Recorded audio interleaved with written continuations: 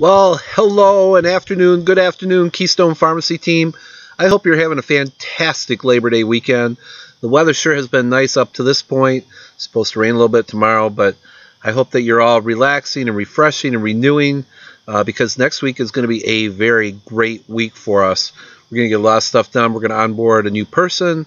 We're going to get the Quartet RX up and running. I'm working with Joe Da Silva from the originating company to get that going. We're going to work to get a couple of our problem formulations solved, and I just can't wait to see what next week brings. And I know that you guys are all going to be, you're just going to be a blessing to me. I just know that, and I'm just looking forward to the next week, and I hope you are too. I hope you have a great day. Hope you have a great weekend. And I hope many unexpected blessings come your way. I also hope that this weekend is filled with love, peace, hope, and joy for you.